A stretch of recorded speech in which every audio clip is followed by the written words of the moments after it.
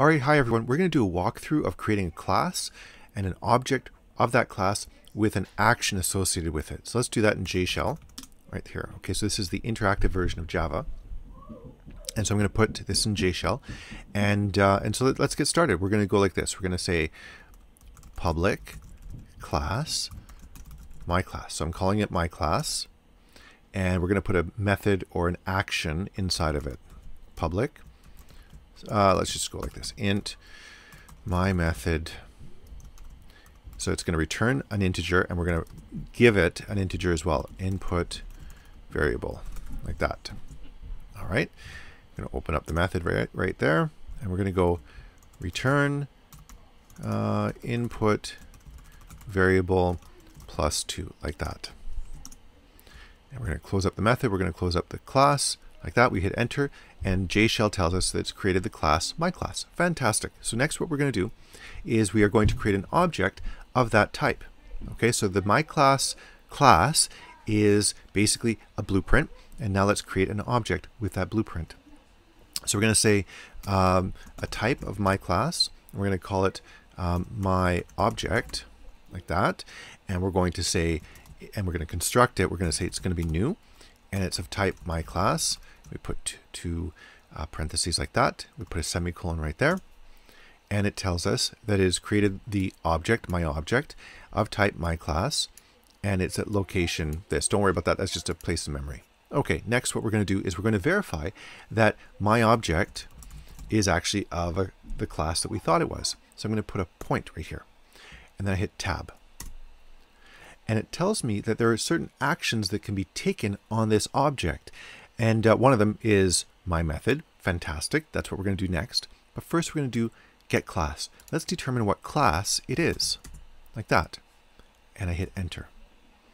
And it tells me that the object that's been sort of defined right here is of type my class. All right. Now let's do an operation on my on the object, okay? So my object, like that. And we're going to do the method on it. So my method, so my action. Okay, and we're going to pass into it the value 2. And so we should get a return value that's 2 plus 2.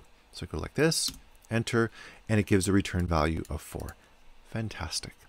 Okay, now let's try this out inside of jShell. Now I was running jShell before inside of IntelliJ. I'm going to terminate it, and I'll show you how it's actually done.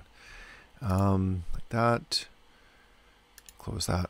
I go up to Tools, jShell console, like that, and it'll create a jShell console within IntelliJ. This is my sort of editor, and down here are the results that occur. So let's create a class as well. We're going to go public class, and IntelliJ's intelligence kicks in, and you can see all the syntax highlighting and stuff. Okay, so my class, so some of you may prefer it this way. And we're going to go open curly brace like that, close curly brace, and then we're going to create a method inside of my class. So I'm going to go public int, so we're going to return a value of type integer, and we're going to say my method, like that, and we're going to put into it, we're going to pass into it my input variable, or my input, let's say my input value, like that. Okay, and then we're going to open up the method like this, and we're going to say that I want to return an integer. So return, okay, it's going to be of type integer because I've said so. I'm going to say my input value, and we're going to multiply it this time by 5. Okay, we're just doing something arbitrary right here. And that is as simple as really it gets. And we're going to go like this. We're going to run. And we should see a result down here after we've run it. My computer's also. Okay, so it said define my class. Or yeah, so it's been defined. Fantastic. So let's go like this, and we're going to say that we want a my class object, my object, and we're going to say that's equal to a new construction of my class, like that. Let's see what happens like this. I forgot to do something right there, right? I have to put the parentheses in. It helps me along right there. And it's defined it. And you can see that it's also created within a certain memory location like that. All right, so let's check this out. We're going to go my object, like that, dot, and look at the things that can be added to it, all sorts of things.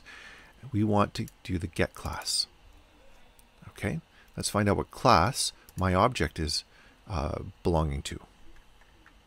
And we find out, we scroll down here, my object is of type my class. Fantastic.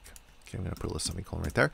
Now, let's perform the method on that object. So we're going to go my object dot my method, and we're going to pass in a value of 2.